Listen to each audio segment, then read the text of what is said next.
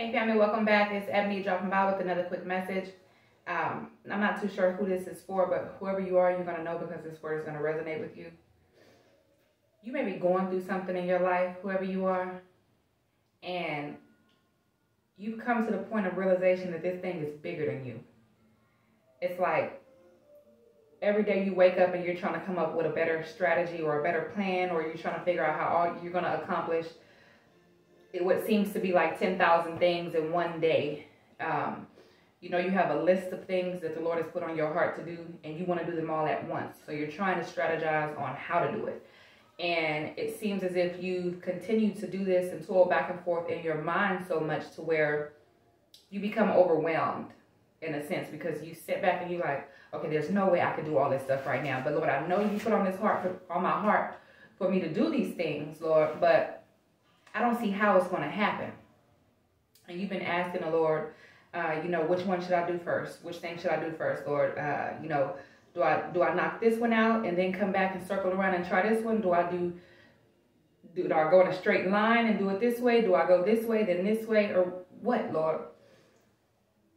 The Lord is wanting you to come to him personally and ask the Lord to do it for you.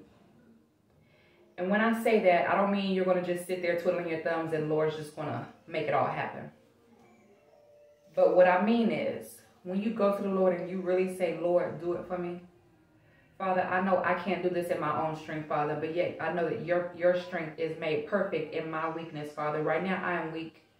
Right now I need you to be my strength, Lord. I need you to do this thing for me, Father. Direct my steps, order my steps, lead me, guide me each and every day. I surrender this thing to you, Lord, because I know it's bigger than me, but I know nothing is too big for you, Father. And I know that if you put this on my heart for me to do, I know that it's meant for me to do it. But I don't know how I'm going to do it. I can't do this in my own strength, Lord. I need you.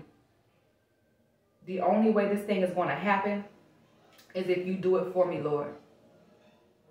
And before you know it, it'll be almost as if you're going to wake up in the morning one day and start noticing that your routine has begun to change. You're starting to do things differently. You're starting to become more organized. That list of things that you had to do, you're beginning to check things off left and right. Your life will have completely changed in what appears to be overnight, but it wasn't overnight.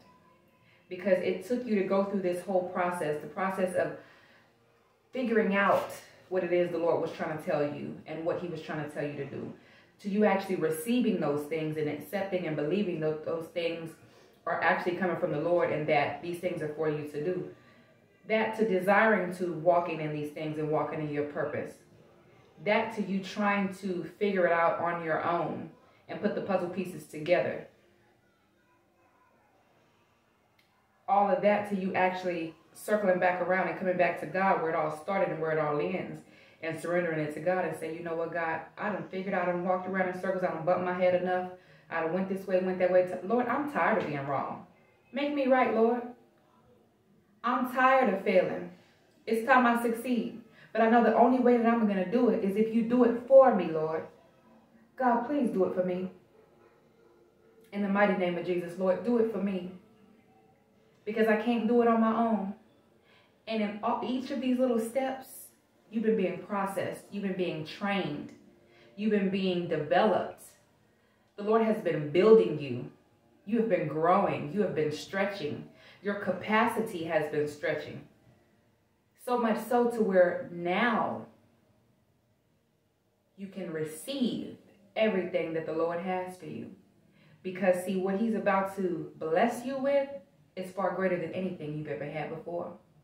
What he's about to bestow upon you is far greater than anything you've seen before. But the key of it is, the Lord wants you to come and say, Lord, I need you to do this for me.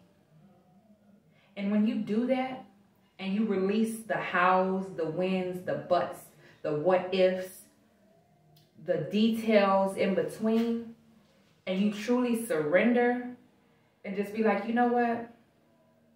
I'm tired of waking up and feeling so stressed because I'm like, how am I going to do this, and that? We got 24 hours in the day, Lord. How's this going to happen?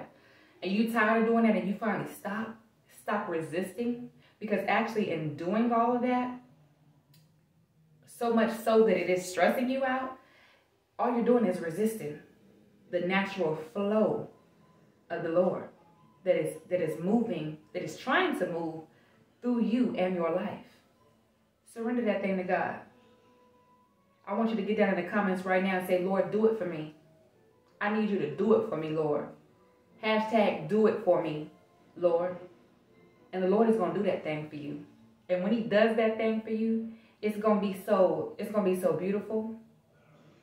It's going to be so magnificent.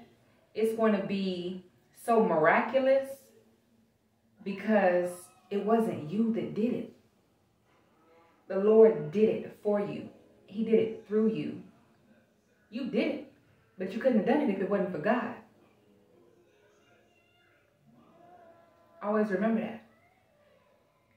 Once you ask God to do it for you, you are now attached to the vine. Things are going to flow organically. It's going to be natural. Things are going to start falling into place in your life, and you're going to be like, Lord, I don't even know how I did that. Oh, you know what? Yeah, I do. It wasn't me. It was you. And that's when you're going to be able to praise him. Well, you need to be praising him now, actually, in advance. But that's when you're going to be able to testify. The Lord is going to get the glory out of all of this, your entire story, from the struggles through the pain, the trials, the tribulations, the revelations, the transformations, the turnarounds, the times you bumped your head, the times you failed, the times the Lord picked you up and carried you, the times all you could do is cry on your knees and say, Lord, I don't know what to do, Father. Take this from me, Lord. I don't know. It's too much. I don't understand. Give me your understanding, Lord. I can't do this on my own. Help me, Lord. Do this thing for me. It's already done. The Lord wants you to know it's already done. All he's been wanting to do is waiting to hear those words come from you.